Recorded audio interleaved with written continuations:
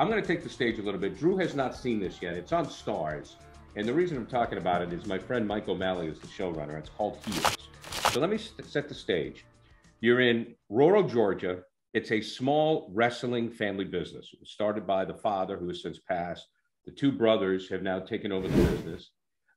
Ace Spade, who's the good-looking Hulk Hogan type, played by Alexander Ludwig, and Jack Spade, who's the older brooding brother who runs the show, is played by Stephen Arnell. Now, these guys, they have regular jobs during the day. Like, you know, Jack Spade, like he sells lawnmowers, right? And the brother, I don't know what the brother is working. And then all of the wrestlers come in at night, and they got all like James Harrison from the Steelers is in it. Alex Maldonado, who's an up-and-coming actor, he's in it. And they all put on, for like 500 people in this little dumpy arena called the DWL, they all put on a wrestling show, right? And the hope is to get called up to the big time. So two guys, Michael O'Malley, my buddy, who is the showrunner, he comes in as Charlie Gully, who basically is like, if you remember the Wizard from wrestling, back in the day with Vince McMahon. Was it the Grand Wizard? My wrestling viewing goes way back, way too far to Billy Red Lion and guys like that. I think it was the Grand Wizard who came out with like a turban on and sunglasses.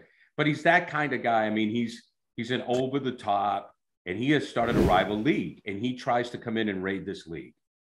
So just like The Godfather, at the end of the day, this is about family. I mean, it's really not about wrestling. It's not. It's about family. And it's about how the older brother doesn't want Ace, the younger brother, to leave.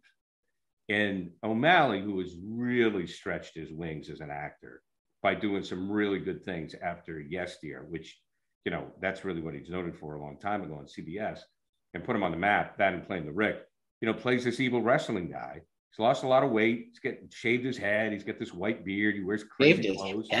Shaved his head. Yeah. I mean, he was thinning anyways, and then he's got these crazy sunglasses on. He's great, Charlie Gully, and he's there, and he's going to rule the wrestling world, and he is going to break Jack Spade in the DWL. So check it out. The other guy I want to mention is a guy by the name of Chris Bauer, who is an underrated actor who his IMDb page is a mile long. He's been in everything, but he plays Wild Bill Hickok, who's a wrestler who had been in the big time, like at the WWE, but has fallen on hard times and comes back to his roots at the DWL. And he is crazy. I mean, he is fantastic. Wild Bill Hickok. Just think about it. Wild Bill Hancock. And if you're looking for something different on STARZ, check out Heels. The reason it's called Heels is because they say when you turn heel, that's when you turn to be a bad guy. You know, so they go through, you know, all that stuff. So check that out. That is, it's well worth your watch. What was the movie out recently that had wrestling in it? Peanut Butter. Oh yeah, Peanut Butter Falcon. Falcon, yeah. Yeah, with Shia LaBeouf. Yep. Great movie. Underrated, Drew. Very good movie. That kid did a great job too. I like that a lot.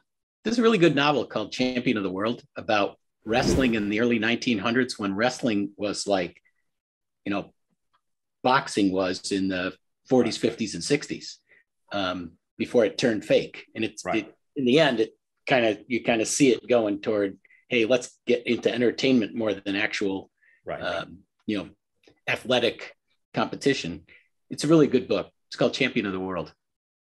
I have to check that out. But who was your favorite wrestler?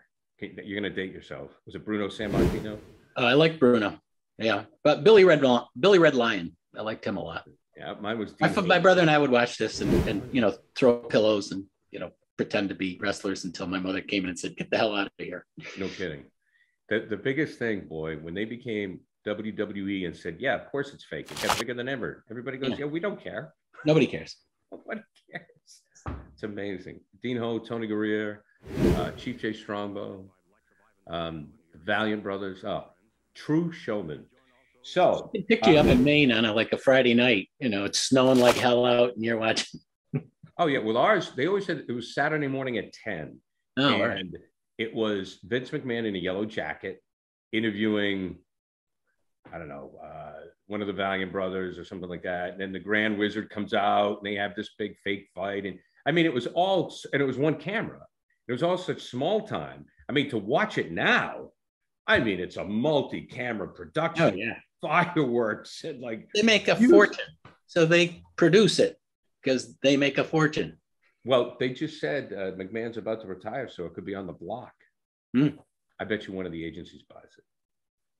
That'd be interesting. CAA, William Morris, something like that, or maybe Jerry Jones, you know, like an owner. Who knows? Anyways, Drew, on the Western theme, we're going to go out with one of the greatest